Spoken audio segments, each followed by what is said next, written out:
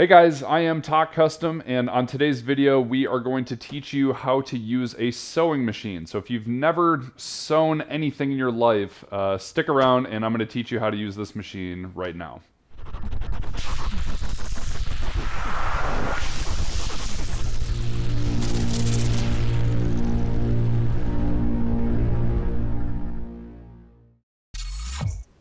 Okay, so for this beginner's level tutorial, I'm going to be teaching you how to sew using the Singer Tradition, which I got at Joann for about $90. I think you can get them even cheaper now. This is a very basic machine, but this is what I learned on, so I'm going to walk you through how to set this up and start sewing.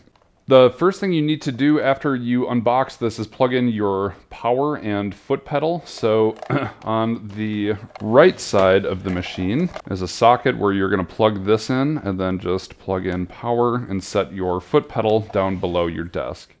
So once you have your machine plugged in, you just flip the switch on the right here and then the light bulb should turn on. The first thing I need to teach you how to do is wind a bobbin. So every sewing machine has thread on the bottom and thread on top, and when they interweave between each other, that is how you sew two pieces of fabric together. So the first thing we're going to do is that. Now this is an older machine, so this actually has a bobbin case, so I will explain this, and right now I'm going to teach you how to wind a bobbin. So I've got some black thread here, I have my thread stopper, and I have an empty bobbin. This is what you need to start sewing. So the first thing we have to do is to put our thread on this thread bar here, and then we're going to hold it in place with the thread stopper. Then you're going to take your thread and run it through this little metal loop here, and then I'm going to wrap it tightly between the screw and this washer here. And it's going to give it a little bit of tension so I can pull it tight. Then I'm going to take the end of this thread and I'm going to put it between the top and the bottom of this bobbin and push it out through the top hole in this bobbin, okay? So now it looks like that, and I'm going to run this all the way over here to the clutch, I believe it's called. Okay, so now I have my thread going from the spool all the way around here to here. Now, what you want to do when you get it here is take the clutch and snap it over to the right. And then using the foot pedal, you can very slowly start winding. Okay.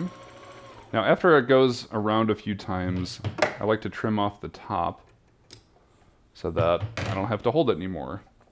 Now, I'm just going to run this until the bobbin is full.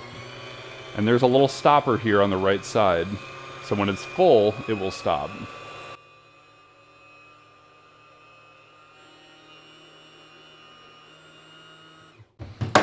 Okay, once your bobbin is full, you can trim the thread and then snap this to the left and then just pick it up.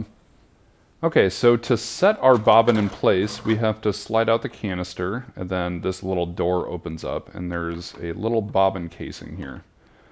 Okay, so we have to set the bobbin in here so that it will pick up the thread.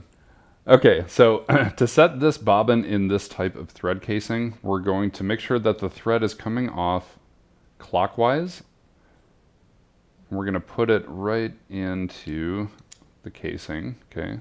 All right, now there's a little groove at the top, so we want to take the thread and pull it so it goes in that groove, and then we're going to pull it up, okay, and it will eventually snap into place right there. So that's what's going to give this some resistance so that when the machine pulls it, you've got the proper tension, okay? All right, now that we have our bobbin wound, what you want to do is grab this and open the lever on the casing. Make sure this little bar is upright. We're going to put it into the machine, and when we let go, that will snap into place. So now we can close the door and put our canister back, and the bobbin is done. All right, the next thing we need to do is wind the top thread. So pull this out from what we had earlier. And on this machine, what we're going to do is we're going to slide this between that metal bar like we did before. Now, instead of going through the screw, we're going to go behind this white bar right here. And then this wants us to bring the thread down. So let me move the camera. We're going to pull the thread down, right? And then we're going to loop it around. We're going to come back up. And there's a little metal hook right here that you can see at the top. And we're going to go up and around that and then back down, okay? So we go down, around, up, and over the metal thing, and then back down, okay? Okay, so when we get to the bottom, we're going to get to our needle. Now, you want to make sure your needle is all the way up, okay? And what we're going to do is, if you hold your thread sideways, there's a little bar right where my fingernail is there, okay? So you need to get the thread so that it goes behind that bar, okay? And that stabilizes the thread so that when we put it through the needle, it won't fall out of place, okay? Now, you can either just put the end of the thread through the eye of this needle right here, or you can use the automatic threader. Okay, to use the automatic threader on this machine, it took me a second to remember this because it is not modern. But you put it through the little V on this metal thing, and you're going to bring it down. And then after that, you have to pull the thread over and put it between these little metal things from the bottom and hold it up. Then when you let go, it's going to pull the thread out of the back of the eye of the needle and make a little loop. And then you take the loop and pull it, and that pulls the thread through. The newer automatic threaders are much smarter than this, but this does technically work. So the top thread is threaded. So in the back here, there is a little lever that raises and lowers the presser foot. We want to keep it up, and we're going to push our thread through the presser foot, and then we're going to bring the foot down. Now on the right side of the machine is the big wheel, and we're going to turn it towards ourselves. Always turn the wheel towards yourself. And I am going to do one full rotation where I'm going to put this down and pull it up. And I'm going to slightly pull on the thread that we just threaded through the top there. Now, after we do that, there should be a loop on the bottom, which there is right here. So I want to take my scissors and just drag it underneath. Nope. What that's going to do is bring the bobbin thread up to the top. So now we have our bobbin thread and our top thread. This is exactly what we want to see. Now we are absolutely ready to start sewing. I just wanted to do a little test. So I've got 2 pieces of, little science fabric here. And what I'm going to do is put these right sides together, because in most cases in sewing you want right sides together. So you should see the wrong side of the fabric on both sides. You want to line up your fabric, and there's these little notches on the right side. There's these little lines on the plate here. And I'm going to line these up on the 5/8 of an inch seam allowance. We will talk about seam allowances in a future video. But what I want to do is just show you a very basic stitch. So this might be your first stitch ever. But I'm going to put the needle down through the fabric using my hand wheel. Now on this machine there's a little reverse lever.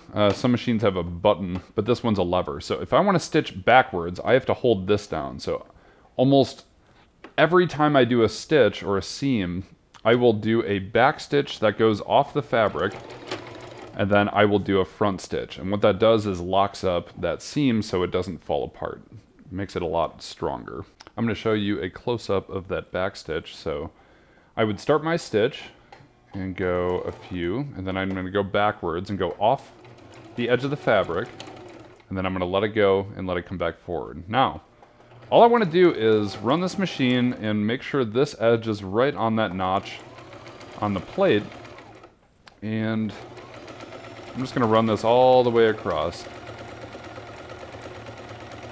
And then when I get to the other end, I'm going to do another back stitch. So I'm going to run off the end of the fabric, go backwards, and then go forwards, okay? Now, I want my needle to be up, and I'm going to bring the presser foot up. And as I pull this off, I'm going to trim my threads. So we just did our first seam. Let's see how this looks. All right, here's our first seam, and when we open these up, we're gonna see two pieces of fabric that are now sewn together.